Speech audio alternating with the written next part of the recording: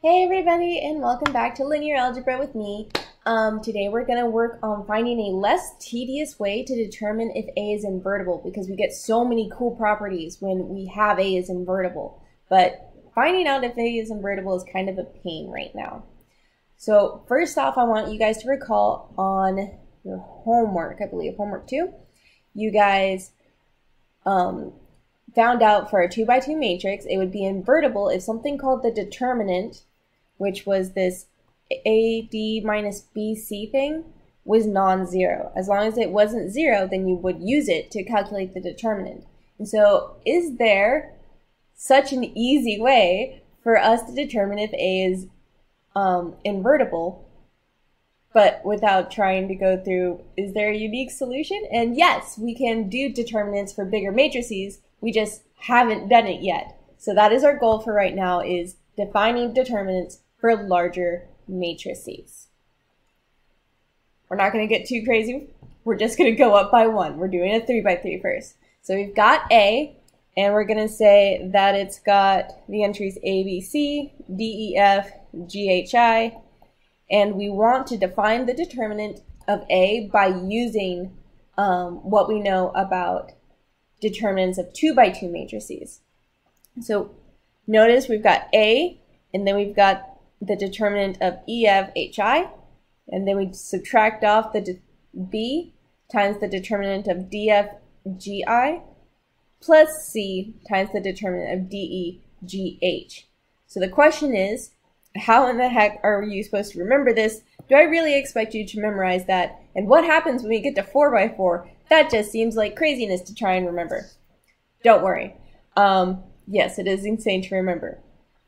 So the way we're going to think of it is you want to go across the top row. So first thing to remember is top row,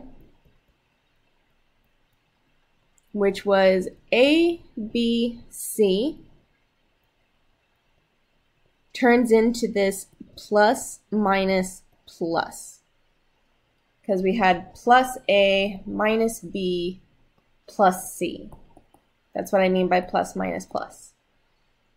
Okay, and then in order to remember what you're going to multiply by, you cross out the row and column that your entry is in, and find the determinant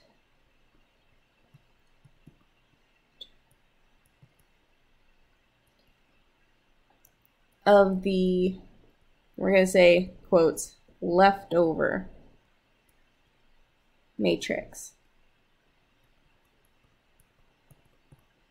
Okay, so for instance, when we did A times the determinant, A is sitting right here. We cross out the row he's in and the column he's in, and then this leftover matrix is what we took the determinant of. Okay, so let's go through an example. Example 1, we're going to find the determinant for A where the entries are just 1 through 9. So the way that is going to look in action is I say det A, and then I'm going to go after 1. So I do 1 times the determinant, and I cross out his column and row. So that means I have 5, 6, 8, 9 left over. And then I've got that plus minus pattern. So minus, the next entry was 2. And then I've got determinant of, and then cross out 2's column and row. 4, 7, 6, 9, plus 3. Cross those out, and we've got determinant 4, 5, 7, 8. And then the determinant for the 2 by 2 is, so you haven't seen me do this, it's always you go across with a plus. So that's going to be 5 times 9. And then when you come back up, you do minus 8 times 6. So that's 1. 5 times 9 minus 8 times 6. Then minus 2 times, so that's 4 times 9. Not 49, 4 times 9. Minus, and then you come back up, 7 times 6. Plus 3 times 4 times 8. And then when we come back up, we do minus 7 times 5. Okay.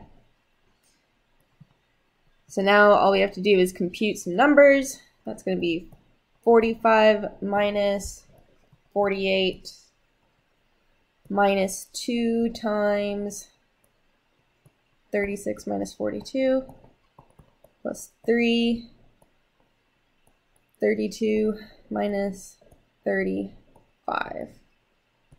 That's a negative 3 minus 2 times negative 6 plus 3 times negative 3.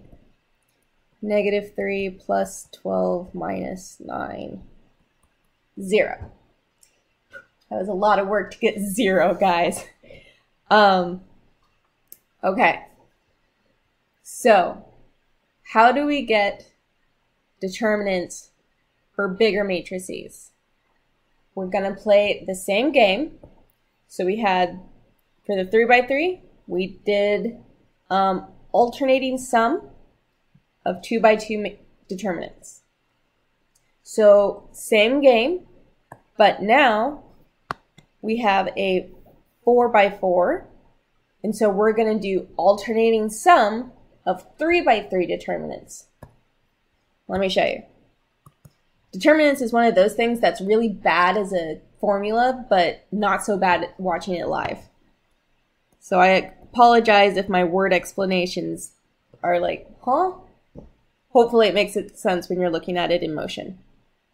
Okay, so same thing. We've got this plus minus plus thing, alternating signs across the top. So we've got 5. That's going to be our first one. 5. Cross out his row and column. Determinant of what's left.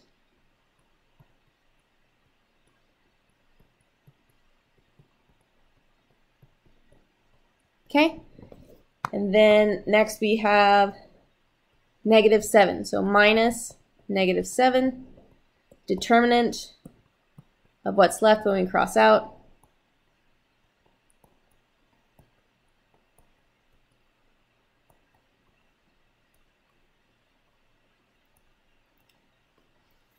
And then we're at 2, so we're at a plus again. So plus 2, determinant of, cross those out. 0, negative 5, 0, 3, negative 8, 5. There we go. And then we're back at minus. And for that 2, so minus 2, determinant of what's left.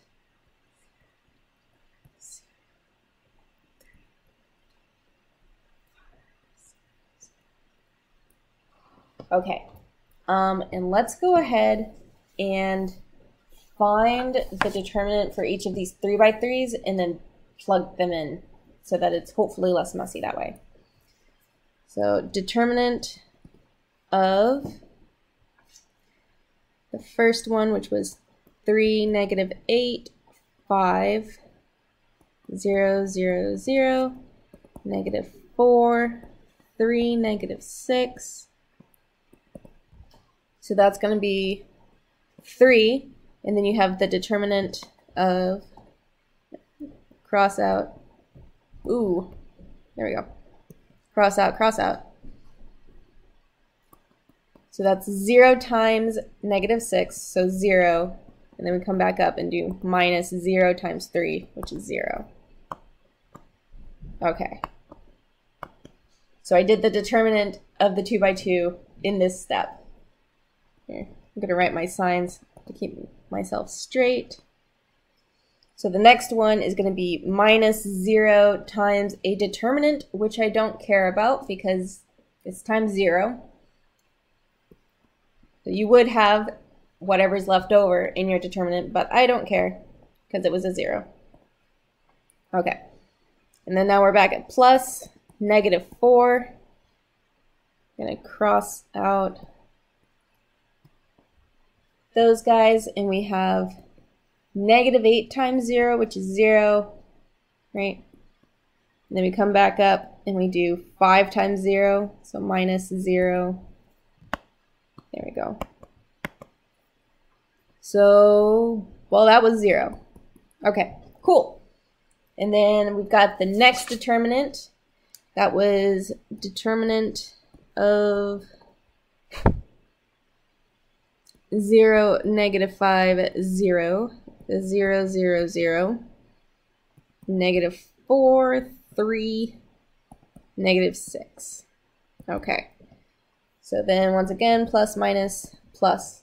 So 0 times the determinant that is left over, but I don't care because it's already got a times 0 on it, minus 0, and then I don't really care about this leftover determinant because it's 0. And then plus, and I finally care because I've got a negative 4. So we cross out, and that's going to be negative 5 times 0, right? Coming across. And then you come back up, minus 0. I always keep that minus sign on my zeros because, like, here and here, just to keep myself straight with signs, because with determinants, what we're going to see in a minute is it's basically all about signs. Okay. So that determinant was also 0. And then we've got determinant. And we've got the next one was 0, negative 5, 0, 3, 8, negative 8, 5, negative 4, 3, negative 6. Okay, so 0 minus 3 determinant. Oh, I'm not going to write it up. I'm going to be lazy. So 3. So that's going to be negative 5 and 6. So negative 5, negative 6. Then we come back up. 0 times 3, so minus 0. Okay, that was him. And then we do plus a negative 4, like that. And then negative 5 times 5. And then we come back up, 0 times negative 8, minus 0. Okay, so we had something survive. Goodness. So negative 3 times negative 5 times 9, that's negative 90. And then that's going to be, that's 100. Okay. The last 3 by 3. Whew.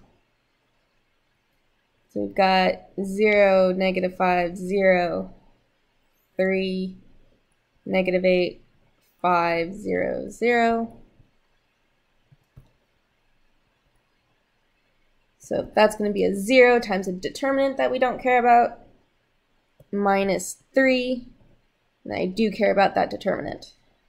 So that's going to be negative 5 times the 0, minus 0 times the 0. Okay. And then plus a 0 times the determinant. All right, that was another 0. Cool. So going back to the determinant of A, we had 5 times that first determinant up here. So 5 times 0. And then it was minus 7 times that determinant, which was also 0. Plus 2 times this determinant, which I'll finish that. That's a 10. There we go. And then minus 2 times this last determinant, which was 0. So all in all, we end up with 20. Okay, so this isn't entirely not tedious, like I promised earlier. So what we're gonna do is we're gonna do this process, but we're gonna be clever about it. What this is gonna be called is cofactor expansion. Honestly, I didn't remember it was called cofactor expansion. I was just like, yeah, that's just how you do determinants. What are you talking about? No, it's actually a specific method of finding the determinant. So big idea, we can calculate determinants by expanding across any row or down any column, so long as we keep our signs right. So what that means is I went across the top row.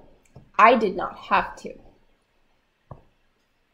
The signs, so remember for the top row, I said it alternates. You do this plus minus thing. Well, it does that everywhere. So as long as you have your signs correct, so when you go down, it needs to alternate as well. They're going to form this little checkerboard sort of pattern. We're going to use this to expand, but not along necessarily the top row. We're going to be clever and go after things that are easier. So just as a note, there is a formula for cofactor expansion. It is given in the book. I do not think it's worth the brain cells it takes to memorize. I am not a fan of memorizing. And I don't even really, as a mathematician, I look at that and I'm like, yeah. So I wouldn't recommend investing too much time in looking at it. Okay. So let's see what cofactor expansion looks like in motion. It's another one of those things that I feel like makes sense as long as you've seen it move. Gonna find the determinant of A, but same A as before. We're gonna do it more cleverly. That's a word now. See this guy that has all the zeros? We're gonna expand by going down the column. And what I mean by that is determinant of A equals, and I'm going to put some plus, minus signs on. So instead of starting here at 5, since I want to go down the column, I'm going to start at 2, which has a positive sign. Otherwise, I would have written a negative 2. So here we go. Going down that column, I'm going to have 2 times the determinant of what is left over. 0, negative 5, 0, 3, negative 8, 5, negative 4, 3, negative 6. Okay. Cool. And then now we're going to go after the next one. Well, remember to keep alternating your signs. So that one, 2 is a plus, so 0 is a minus. And then I could write out determinant of what's left over, but it's times 0, so I don't care. And then the next one, so this 0, he's going to be alternating the sign, makes it a plus 0. And then again, I don't care about the determinant that's being multiplied against. And then the very last one is minus 0. So there we go. Now we only have to do the determinant of 1 3×3, and isn't that nice? And you know what? The cleverness doesn't stop there. We're going to go along column number 1 instead of going along the top, because this works for all matrices, not just the 4×4s. This also can work for the 3×3. So instead of going through 0, 3, and negative 4, I'm going to go 0, negative 5, 0 because I like zeros. Let's multiply by some zeros. Okay, so 2. And then that's going to be plus, minus, plus. Also, maybe I'll do it in a different color. That way it pops out. So plus, minus, plus, and then this would be plus, minus, plus if you go down. Okay, there we go. So we have a plus 0, and then we could cross out the row and column, find the determinant of what's left over, but it's times 0, so we don't care. And then that's going to be minus -5 times the determinant of, well, now we care. So that's going to be crossed out, and that's going to be crossed out. So you have a 3 times a -6, right? 3 times -6 minus, and then we go back up, 5 times a -4. Boop, boop, boop. Okay, there we go. And then we do the last 0 right there. So that's a plus 0 times a determinant we don't care about. So 2, that's going to be a times 5, and then that's a -18 plus 20. There we go. 2 times 5 times 2. 20. Okay, that was much less effort on our part than the previous method of only sticking towards the top. Okay. Hopefully we feel good about that. So, lemma number 1, we've got a matrix with a row or column of zeros, has a determinant of 0. If you didn't notice, like everything went to 0 when we used column number 3, because the only thing that survived was that 2, because the 2 was non-zero. So if the 2 had also been a 0, then all we would have gotten was zeros for that column.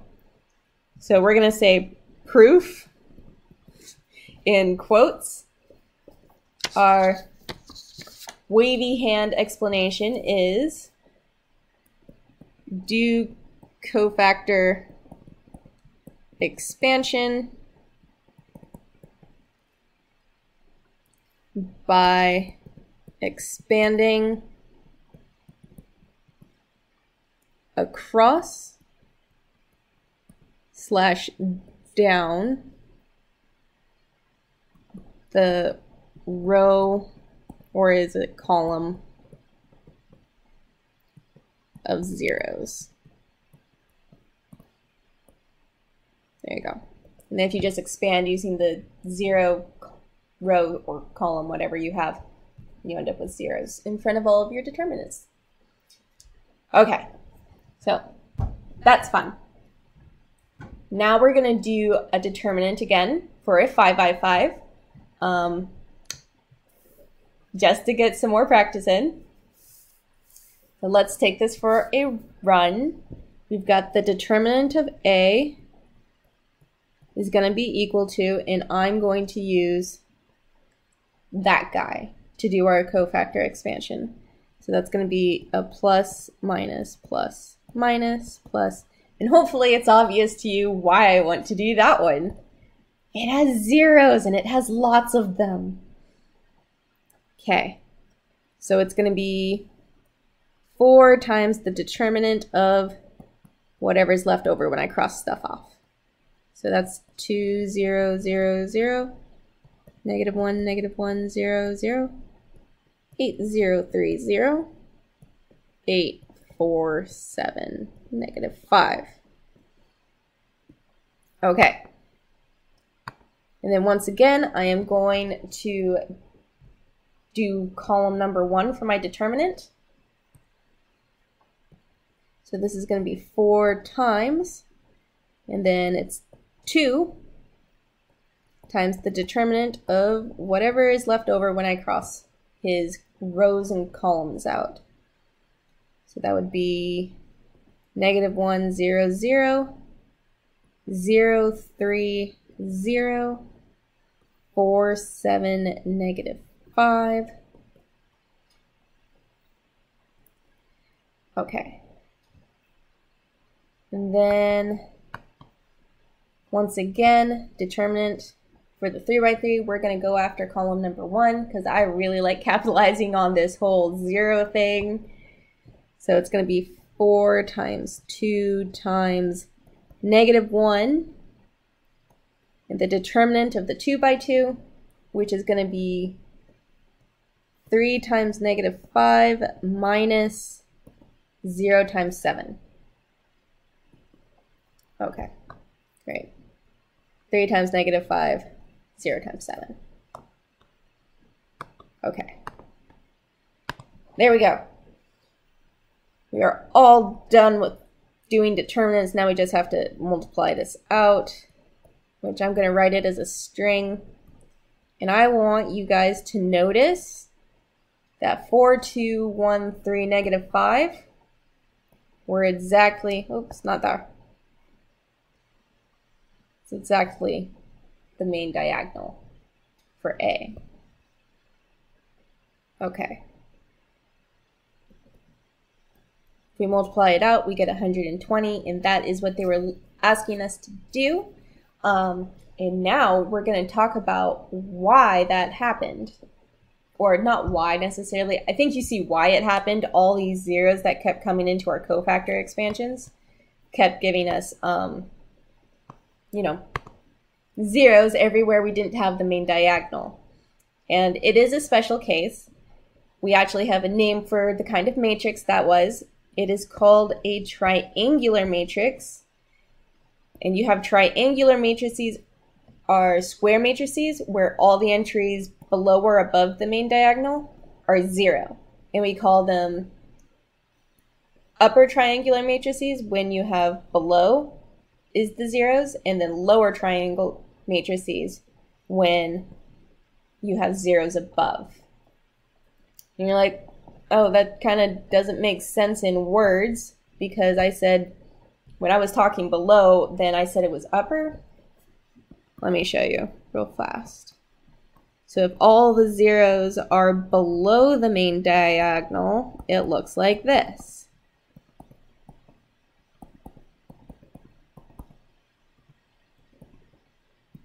There we go. So the zeros are below the main diagonal, which means everything you care about is up top. So this would be an upper triangular matrix. And then lower looks like this.